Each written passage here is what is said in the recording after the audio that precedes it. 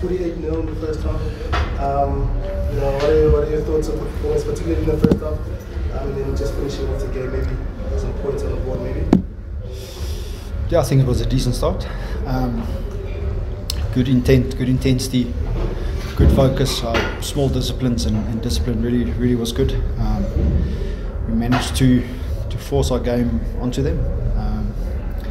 Obviously, being the quality and with all the internationals they have, they'll never just roll over and let you scratch their belly. So they probably tightened it up a little bit in the second half. We spoke quite a bit about resetting and restarting.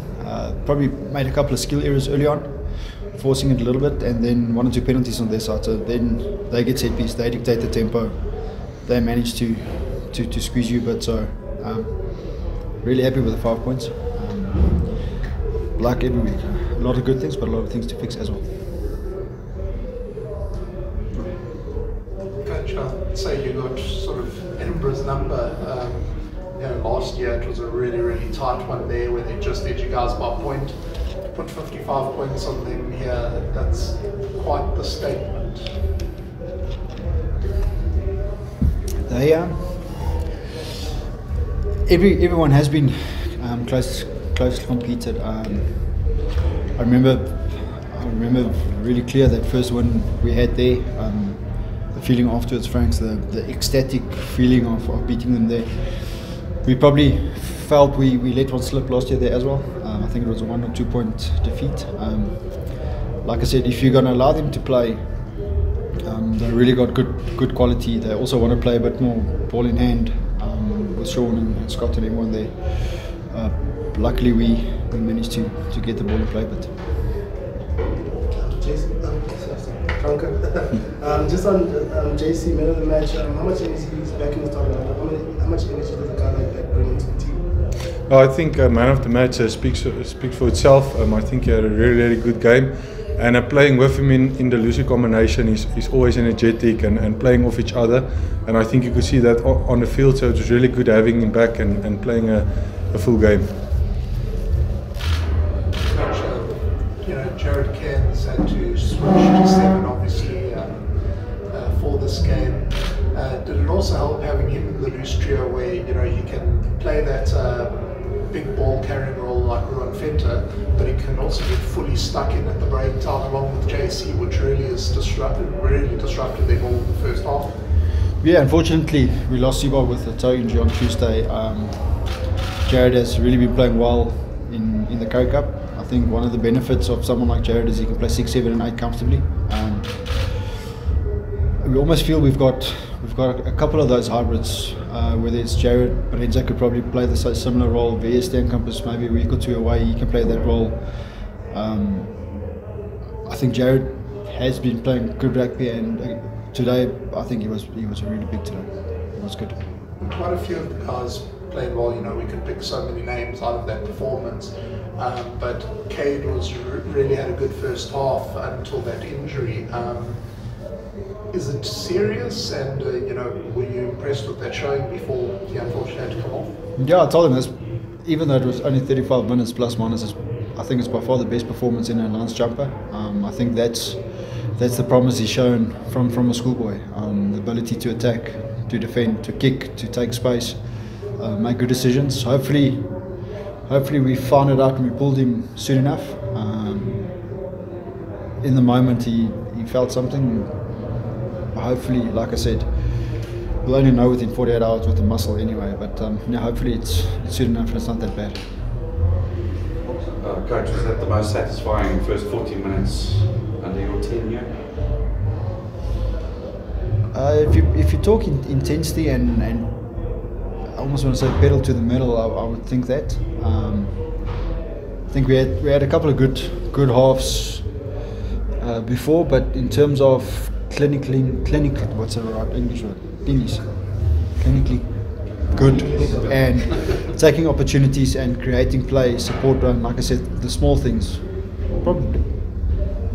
Frankie, when you walked onto the pitch with the team, did it feel like that was going to click the way it did today? I think Well, we had a really good week of prep. We really looked hard at ourselves, what we could improve, and I think the first 40 we did it really well. So obviously, congrats to the guys in that first half, but there will be a very good lessons coming out of the second half, especially going on tour. Never easy, but you need to know how to close out games or to keep your foot on the throat when you have the game in your hand. So I mean, none better example than the second half, so we'll really have a look at that and take the lessons out of that what we can. And from Francke, what were those sort of decisions on the pitch during that first half? I mean, you guys stole a lot of ball at the breakdown and decided, you know, to sprint the ball quickly and go off on counters, and that really worked out. Yeah, I think our defense in the first half was really strong. We stayed connected, and the forwards really moved good around the ruck, so that gives our outside backs chance to get up in their faces and then slow the ball down or turn it over, and then we have really good outside backs and loose forwards that can play off each other and score some unbelievable tries. Francke, I think you scored a try once again. That first half, I mean, is that probably one of the best halves you as a player at the Lions have experienced in terms of the cohesion and how you guys were just, especially defensively, just the grit that you guys were putting in and getting points? Yes, I think like Coach mentioned, we spoke also about accuracy last week. We made a lot of errors, and I mean every time we got the ball on the front foot or in the half, we scored points. It was 3 or 7, and that, I mean, that's how you build a score and build the innings. So really happy with that. Coach, how much has the management of the players during the Currie Cup helped this excellent start? Because you guys go now over, you're going to go face Dragons, you've got a very good chance of possibly winning that game, and then you've got second game as a Zebra.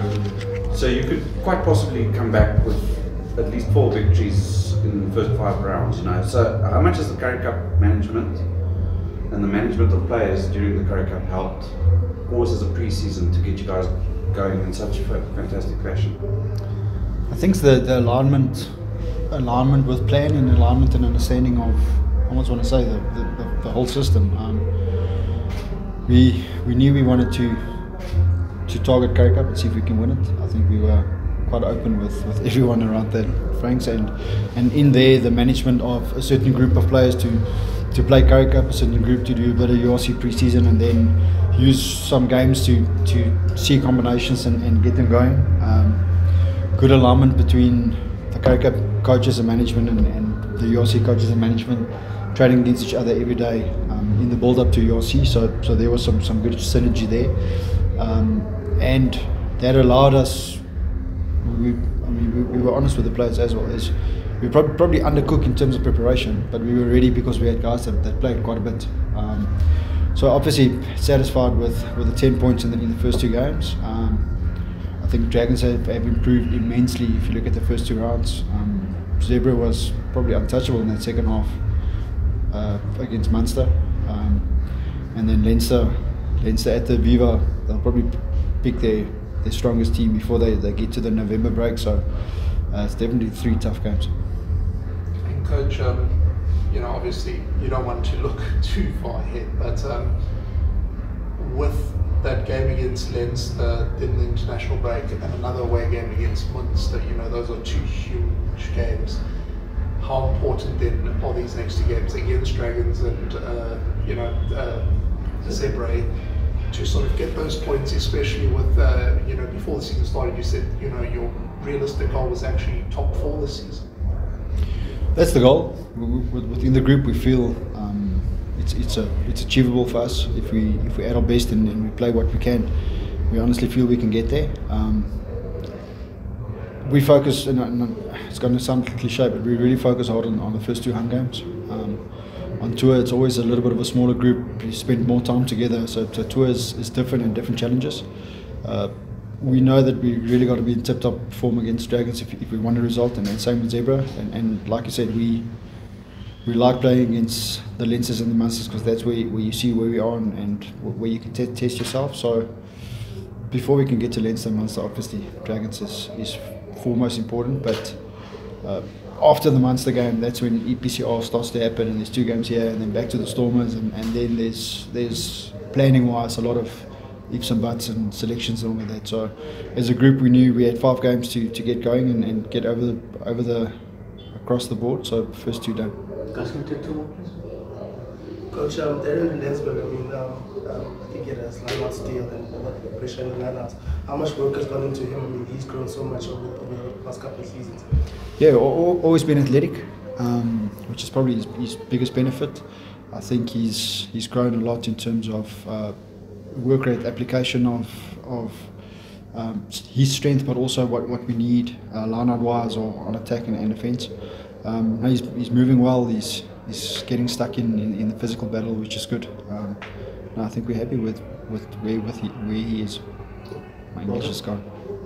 Kees, dit was in die eerste helfte ook nie net aanval geweest van die Lions nie.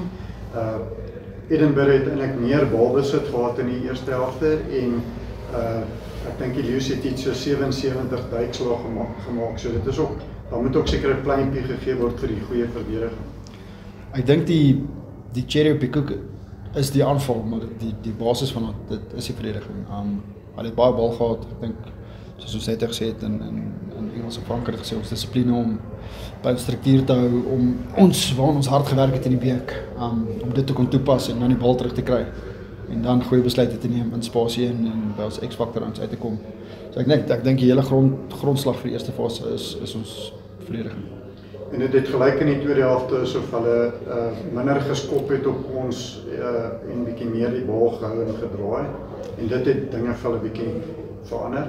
Ja, ek dink waar dit in die wedstryd was en waar die telling was, hulle sou nie net geskop het nie, hulle sou begin aanval het. Waar hulle wel slim en goed is as jy die oomblik wat hulle bietjie momentum kry, het hulle nog die vermoë om te trap in die afbreekpunt. So ek dink ons het 3 of 4 onnodige strafskoppe daar afgestaan en nou kom hulle in jy 22 in, hy's totaal, hulle die tempo, hulle die bal. Dit pas hulle manier van speel. So ons het geweet, soos ek net gesê het, ek dink hulle het wat seker 12 plus toetspelers, hulle 'n paar pritse leeu's. Hulle gaan nie net almal om nie.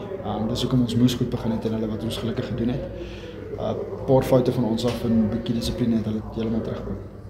En dan vir Frank net een vraag, hoe hou mense nou die spelers op die grond dat hulle nou hierdie gebruik om 'n goeie seisoen te hê van die.